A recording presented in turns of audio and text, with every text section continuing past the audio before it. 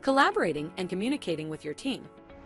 Welcome back to our Getting Started tutorial series.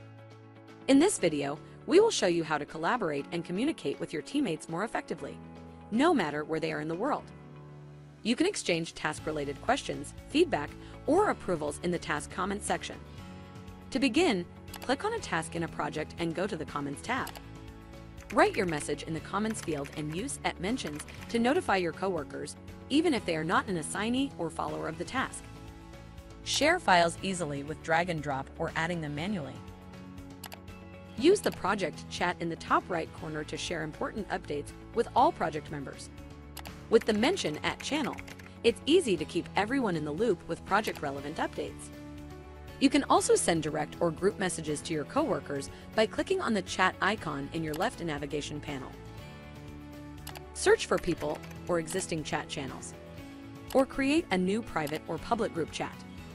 Public channels can be accessed by all workspace members, whereas private channels are visible only to people you add.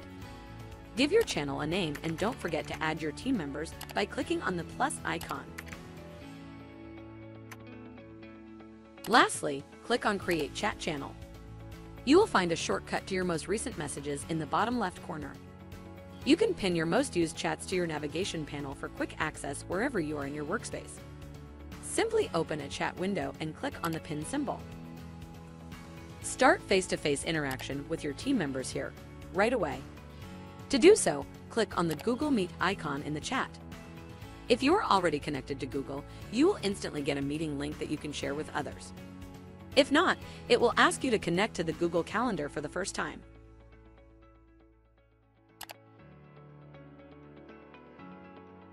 You can share tasks with your coworkers by copying the link from the top right corner of the task window and pasting it into the chat.